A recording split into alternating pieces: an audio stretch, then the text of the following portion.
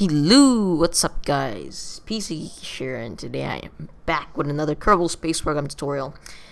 And today I'm gonna be teaching guys how to build a simple basic rocket that's multi-purpose. And what I mean by multi-purpose is actually, you're able to land in orbit, and you could do a bunch of stuff. It's not just one job, it can actually hold more than one task, because many people like that, so you don't have to rendezvous up there and dock, but that is an option, for refueling. You could do that too.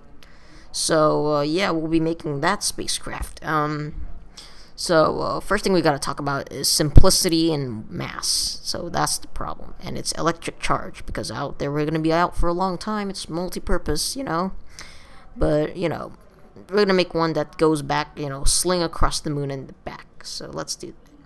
So first, we have to know the right command module that we're going to use. So obviously, we're all going to use the big one, because obviously the small one, I'm not that comfortable with. So the big one would always help. And for the small one, to have the adapter installed, all that stuff, that's just going to add extra weight. So that's, to me, it's not worth it.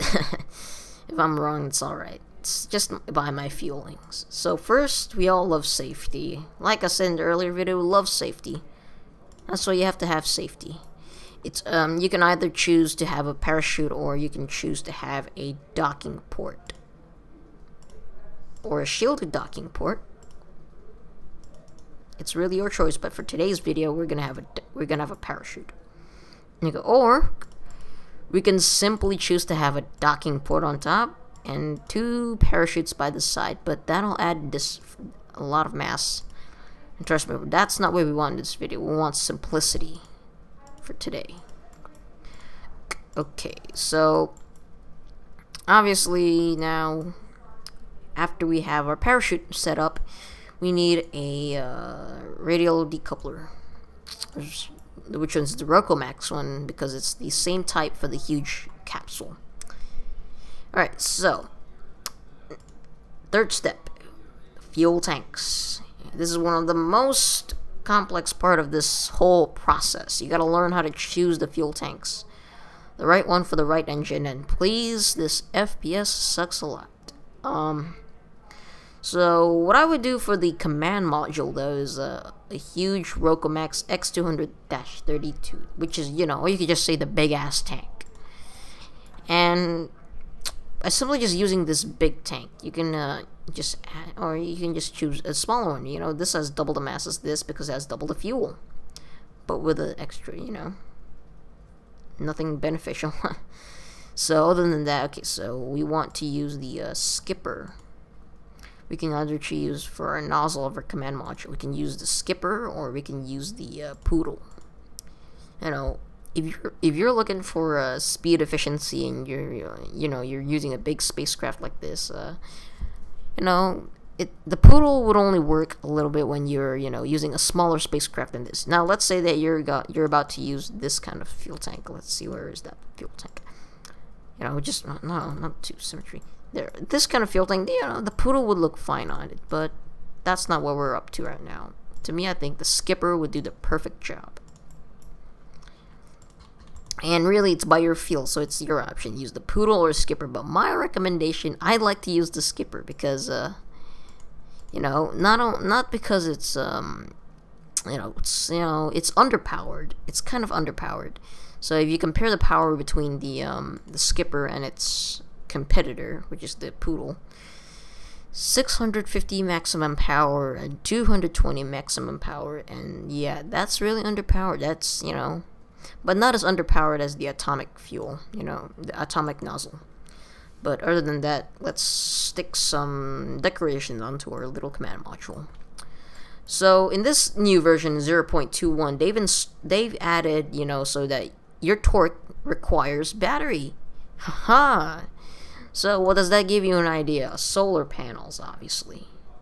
Or you could just choose the simpler one. This is actually there's really no difference here besides the mass, and it takes out this heavy part, which is the heavy casing. So it's really better if you're looking for weight concern. It's better if you have these simple panels. without having to have the huge casing behind it. And trust me, that's quite the mass, to be honest. Other than that, alright, so, and everyone knows multi-purpose spacecrafts have landing gears. So, to choose between these three, not only you have to look onto its mass, but its impact tolerance.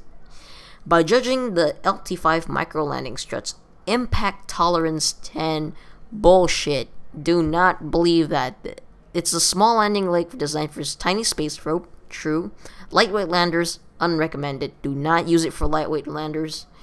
And the impact tolerance 10 is complete bullcrap. I know it looks kind of like the Eagle M, you know, back in the 60s where Apollo 11 had that. But trust me, it's not worth it. It's not really worth it. And neither is the LT2 struts unless you're having a huge, you know, mission, you know, in this case. But for me, my recommendation is to use the LT1 landing strut for this kind of spacecraft.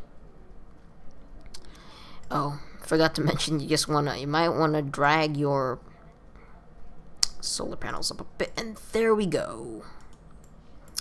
And RCS fuel tanks and RCS pods are an option if you're looking forward to docking. In this case, we're not, because I think we have what we need now. Right. Okay, now we need to add decoupler. As you know, I have the cool effect on how it has the casing. That's cool. It's a little glitchy though, is it? There we go. Now, to the main fuel tank, the most commonly mistaken part. As we all know, we do not use that much solid rocket boosters, which is the long one and the small one. Either one, we don't use that much nowadays because we have the huge Rokomax one, and I don't think that this will probably help for this kind of spaceship. So let's not use the rocket boosters. They're not really a necessity. We're all looking forward for liquid fuel tanks. Not only it's more controllable, but it's also more efficient. Even though it weighs heavy, but it will overcome its gravity. Trust me. I know Isaac Newton will. Alright, so obviously we have to choose the huge jumbo fuel tank, but don't get confused. Because, keep in mind, I'm pretty sure there's more than one. Or is it just my head that's being wobbled? I'm pretty sure there's more than one orange fuel tank. Or is it just my imagination? Because last time I saw there's more than one fuel tank. Oh well. Probably my head messing around with me again. I was an insane boy since I was in Australia, 2010. It's crazy. Alright, so moving on. So we added one orange fuel tank, and it is an option to add, you know, more under it. Like the, let's say, I add the Rokomax X200-8, and the reason I'm adding this is for one reason. Actually, multiple reasons. One, it adds fuel. Not much mass either, too. 3, if you guys have been playing Kerbal Space Program for a little while, you probably know that the orange fuel tank overheats a lot if you reach it up to 100% or 80%, and somehow you're running out of time, you can't decrease any fuel. So that's one reason that I'm replacing it with an replacing the bottom fuel with the other Rokomax, the white fuel tanks. Because gee, this thing overheats like hell. Do not use it. Don't use this itself alone, because trust me, it's frustrating. Anyways, RCS fuel tanks for the huge tanks, because as you guys know, this is a huge rocket. Even though it's simple, it is huge. And you know, the game physics really is kind of accurate in some cases. You know, the more mass you have for the spaceship, it has a slower rate of turn.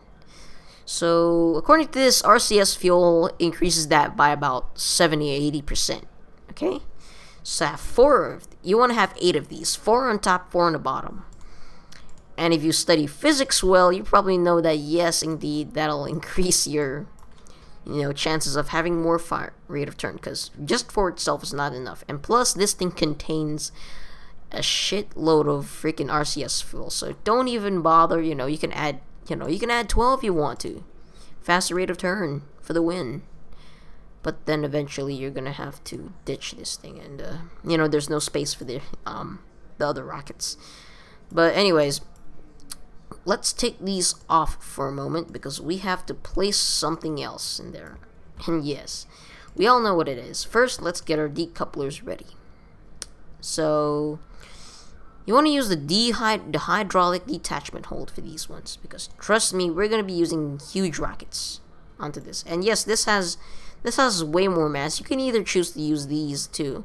I mean, like, it's really your choice. It depends on what you're using, really. So 0.16 mass comparing to this 0. Like, we're gonna have 0.1 mass. So I think, I'm sorry, hydraulic, I'm just sorry. Even though the other one, which is the hydraulic detachment manifold, is actually for the huge tanks, but it'll still work with the tiny one, the TT38K, and it's also lighter too. But it doesn't have that much detachment force. You'd probably be about a meter away from the debris that's been left out from the detachment fold. So really, there's really nothing to worry. Okay, so back in topic. We're wasting a lot of time here. Again, so we gotta add some more fuel tanks. Yes, so keep in mind, guys, 2 of these white Rokomax fuel tanks is equivalent to this orange one. So if you think about it, this is my strategy on getting into an orbit. We fire the 4 boosters first. Let's make sure that's all aligned. There we go. Here's the thing we want to make sure. We fire these first, the side boosters, and when these separate, the main engine will fire. And that's my strategy, and trust me, it works a lot. But also, people's been also mistaken. They've underestimated the power of integrity. You know, they really don't think that integrity is such a problem for some players, but in fact it is. Integrity is a problem. So you want to make sure you have these EAS strut connectors connected to each and one of these tanks, and make sure it's kind of vertical because you do not want it diagonal. You want it to be balanced. Okay. Alright, never mind, that's not the right thing. My bad. I guess that'll do for now. Alright, so that's good. So, and you also have to do one more thing. Integrity with the main engine. You might want to add a little bit more strut connectors towards this. Because, like I said in my last Kerbal Space Program Let's Play video, I love safety. And yes, I do in fact love safety. Safety is not to be not loved. Even though 2 of my Kerbals died. Alright, so now is the engine nozzle. We have to choose our engine nozzle. Skipper or mainsail. I think retards would use skipper, unless you have a small rocket, of course. But in this case, we're going to use the mainsail for every single one of these things, no matter what. See? Looks perfect.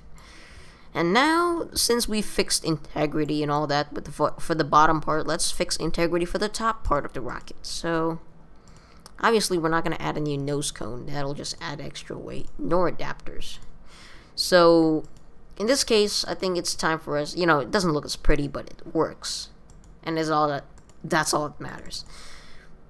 4 of these connected to, make sure you want to be aligned though. Okay, so make sure it's aligned. If you're not aligned, then you gotta redo it, kind of. But trust me, it'll cause you imbalance. You know, you'll be thrown off balance if you don't get this right. Right, so we have the nozzle, we have the rocket boosters, we have integrity, we have all that stuff, but we have, let's see, center of thrust. Only tells us how much thrust in an estimate we're gonna probably make in 100% for all these things. Oh, and one more thing. Oh wait, I don't think that's anymore. My bad.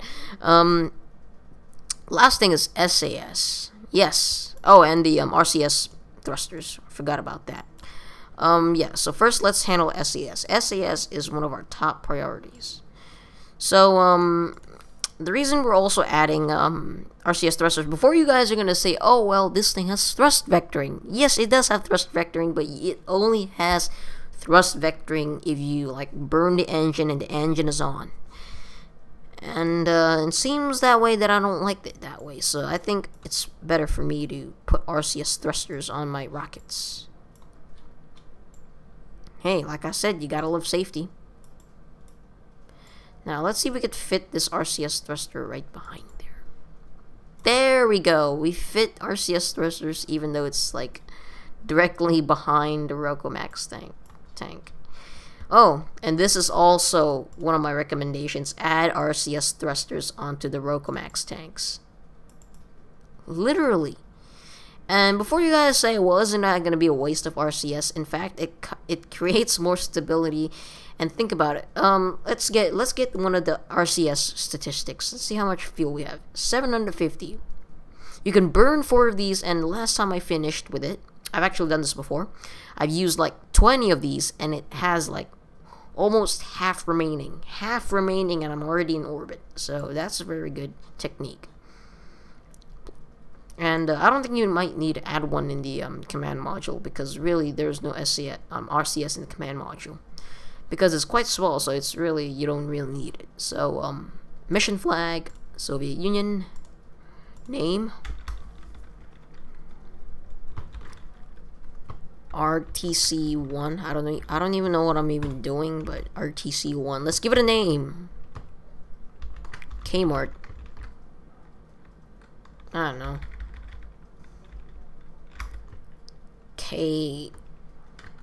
Corrects. I don't know. I'm just giving it a name. And yeah, pretty much that's all we gotta cover off. And now we have to also cover staging. Staging is one of the some of the things that some people leave out because they think, oh well, you know, it's automated, so they're gonna correct the stage for us, right? No, in fact, they're not. And look at that, mission flag is stuck. Oh wait, never mind, not anymore. Alright, so staging, we want these 4 boosters fired at once. Oh, by the way, I'm gonna let this the craft file for this spaceship up for download, so don't worry. You can't make it, you can download it if it works. So yeah, so we have 4 of these burning at once. And later, when the 4 separates, which is the 4 decouplers, you guys can see it'll highlight it. There it is. It'll separate, and the main engine will burn. And once the main engine is done, it separates in here, and then it burns this engine, and then separates this, and then you have the parachute on. And yeah, I guess that all goes to plan, right? Save your craft and launch. So yeah. Oh, I forgot to mention that you guys can add launch stabilizers if you really want to make sure that your spacecraft doesn't tip over during launch. You know, just in case if a minor glitch happens, which does happen in occasions, it does. And in future modes, your Kerbal basically die after it dies, after it crashes. So, launch stabilizers are a yes, but that's only if it glitches out. So I don't think that you guys want me to sit down and watch the whole launching process. So I'll come back with you guys after I reach orbit. So, and we'll also check how much fuel we have left for the command module. So yeah, peace out, lols. Alright, so just to show you guys that we're going so far so good. Right now, we're in space about to finish our booster bird, and look at this, we're still in our main tank and we still have the tank left.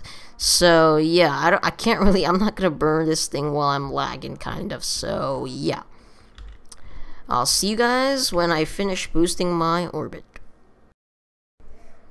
Hey guys, I am back, and yes, we finally did it. We got it into a almost 200,000 orbit, which is I like to try that out, and yeah, it's perfect. It works. And look how much fuel we have left. We have a lot left.